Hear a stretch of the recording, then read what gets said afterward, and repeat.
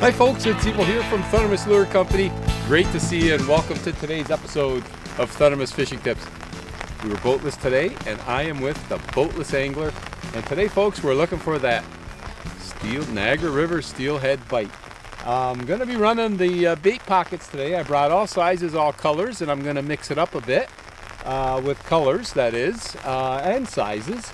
But typically the water's pretty clear, so I'm going to stay with the smaller sizes I think this morning.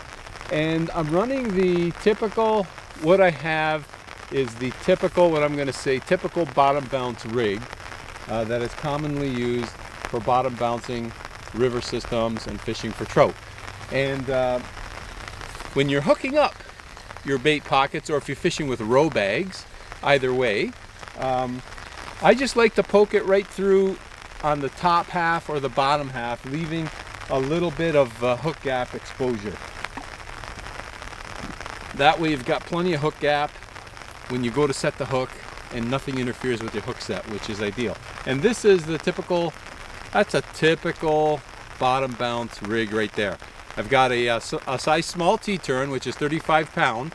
You could go extra small if you want, there's even a smaller one, but I like the size small right there. And then about 4 inches or so to a sinker, and then about 2 feet to a hook. And I like to run, I guess, unlike most bottom bounce trout anglers who use really small hooks, I like to use them a little bit bigger. So I'm running typically a size 4 or size 6 hook. And what I found is it doesn't interfere with the bite. However, it does help me with the hook sets. So we're just going to bottom bounce that sinker along in this current, work those bait pockets and row bags. Got a little bit of weather happening today, but that's okay. And hopefully we can hook into a fish, so stay tuned, folks. So the boatless angler has struck. Same day, different spot. We gave that spot, what, about an hour and a half? Yeah, it wasn't producing. Wasn't producing, so the boatless angler says, let's go upstream. Okay. Third, fourth cast in, and he strikes.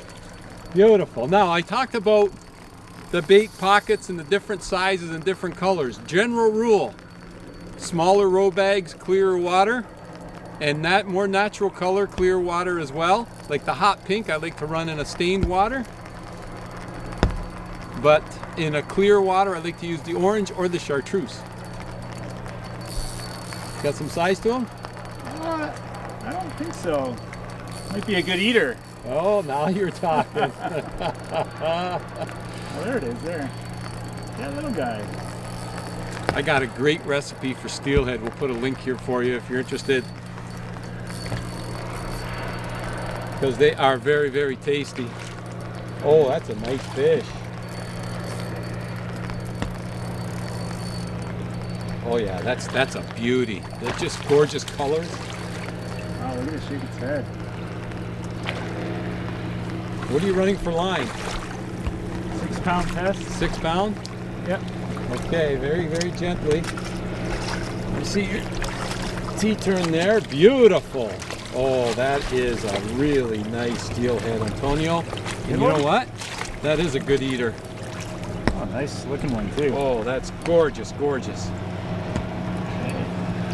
Okay, and let me, you know what? That's worth a nice photo too. Is he bleeding a bit there? Yeah, he inhaled it. Oh, he inhaled it. He's bleeding. To be a keeper. He's bleeding like a sieve. He's definitely a keeper. Oh wow, that row bag is deep. Wow, he just inhaled it. He inhaled it. Oh yeah, your row bag is right down in there. But look at that, it's a gorgeous fish. Nice you know, fish. Let me grab my camera. I'm gonna take a picture of that for you, okay? Perfect. Look at the blood. Oh. Okay. Nice male. That's a beautiful, beautiful fish, Antonio. Gave you a nice bite, did he? He did. Just smash it. Oops. Big pockets. All right, I'm gonna take a picture right in the net. How's that? Beautiful. You want one with them? Lift them up, sure. and I'll snag one, and I'll take one with them. Wow, he's still bleeding. Beautiful fish. Here, let's show the folks at home and I'll... Oh, that's almost a catch and release. There you go. I'll hold it. Look at the colors on him. That's a beautiful, beautiful fish, Antonio. And smile. Nice. That's a great photo in this rain with the backdrop. Beautiful. Holy, did he ever eat that? It's right in there, isn't it? Now I got a pliers here. Okay. But he is a good eater regardless, right? Yeah, oh yeah. I think you would have kept him regardless. I would have. Because that's just a nice eater right there. Okay. Here you go. Thank you. Just happen to have him handy. Oh, he's bleeding like crazy. Well, I will tell you one thing. He'll be all bled out and that meat will be all white. Need a hand? It's actually really strong. Let's see. Oh yeah, it's right in there. Gee.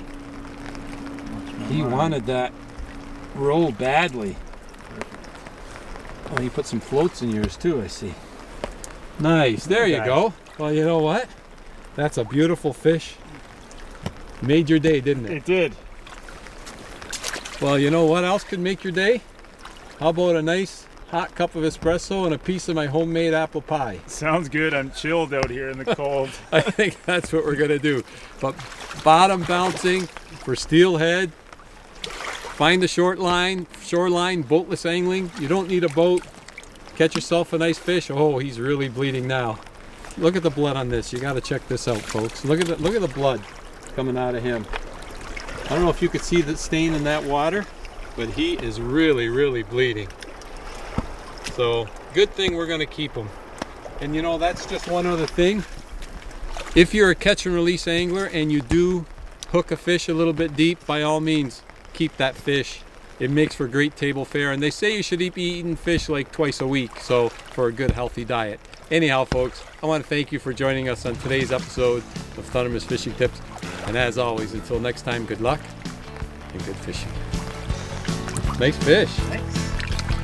Espresso time.